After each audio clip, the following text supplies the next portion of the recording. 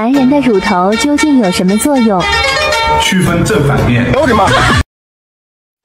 我就不明白了，这大热的天，你说男人们可以光膀子，为什么女人就不能光膀子呢？我也想光膀子，有没有人支持我的？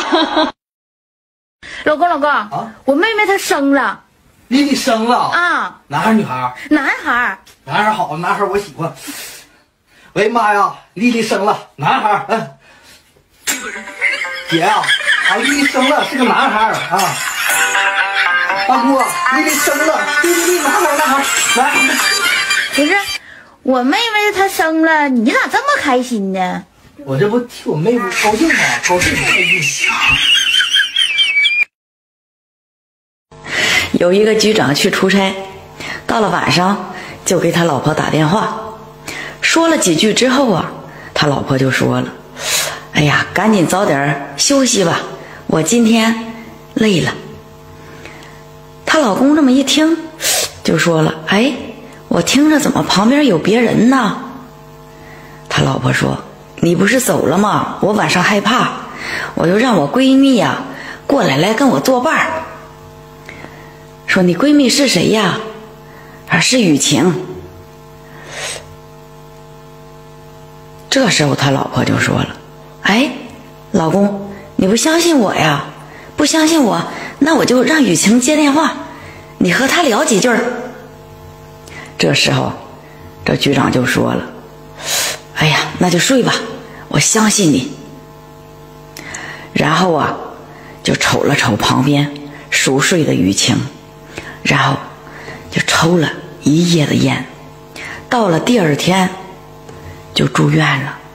所以这个故事告诉我们，吸烟有害健康。媳妇儿，我的裤衩子，裤衩咋的了？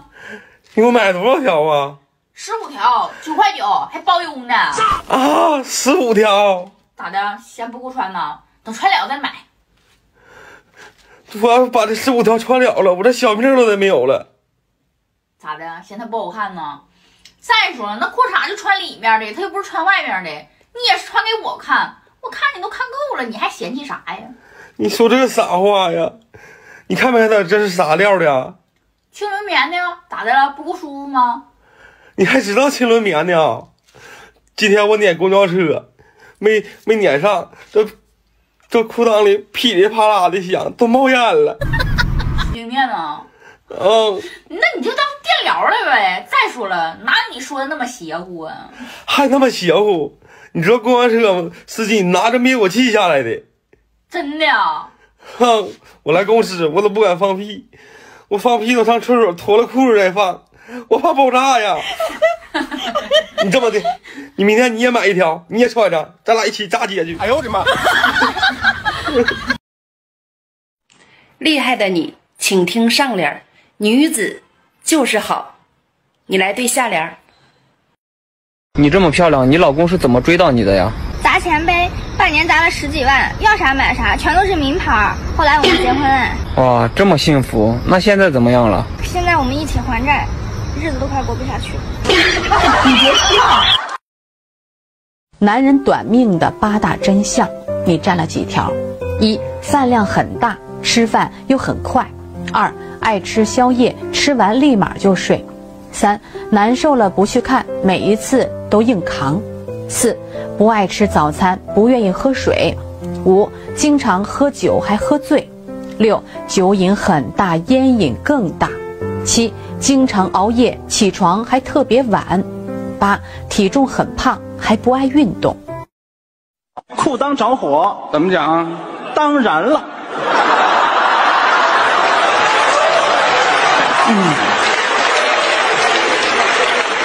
是啊，就您这个状态，一看就是没扑灭。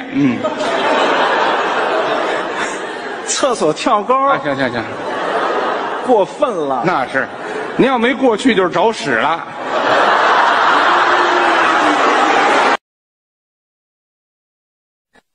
说什么东西张开大，闭上小，白天用得多，晚上用得少。聪明的你能猜到吗？猜到的留言写在下方。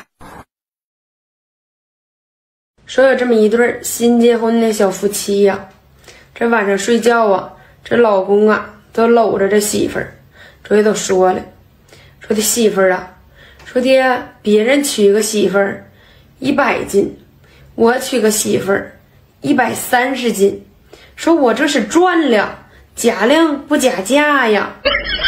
这回呀，这媳妇儿啊听着好像有点不对劲儿，这回呢都也说了，说老公啊，说别人家找个老公身高1.8米，我找个老公身高还不到1.7米呢，说呀我这是缺斤短两啊，我这赔了。哎呦我的妈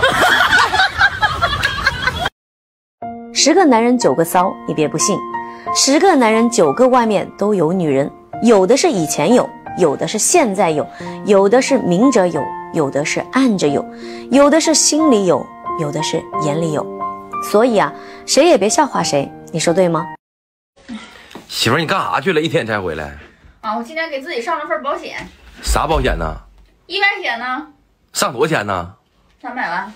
啊，300万？啊，咋的了？没事，受益人是谁呀？当然是你了，还能谁？哎呀妈呀，300万！媳妇儿啊，问你个问题啊，就假设啊，就是你今天出意外了，能赔我多少钱？起步15。才15啊！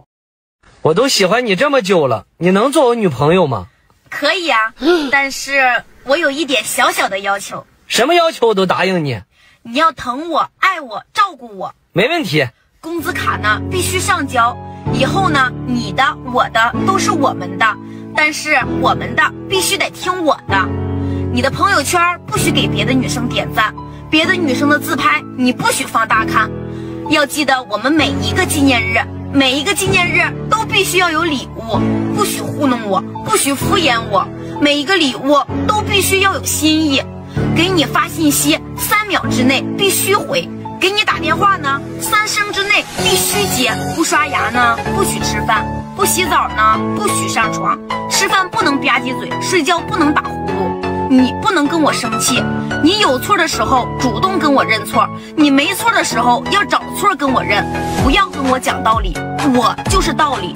要经常看我、夸我、赞美我，看我的时候自带美颜，看别的女生的时候自动打码。我朋友聚会呢你可以不去，但是你朋友聚会必须带我去。在我朋友面前你要给足我面子，在你朋友面前你更要给足我面子。要疼我、爱我、照顾我、保护我。要死呢你们男人脱女人衣服的时候是什么感觉？